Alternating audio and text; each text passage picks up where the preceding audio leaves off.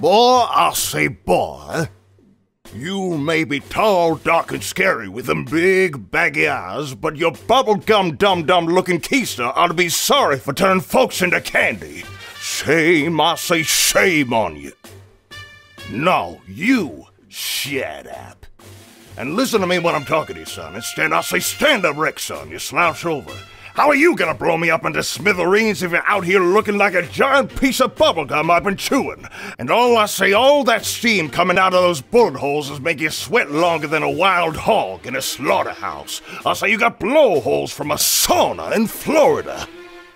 Ew. Now what, I say, what in the Sam hell is this? Turned into Easter chocolate. Swallowed whole and now I end up in the belly of the beast. Boy has quite a nasty appetite.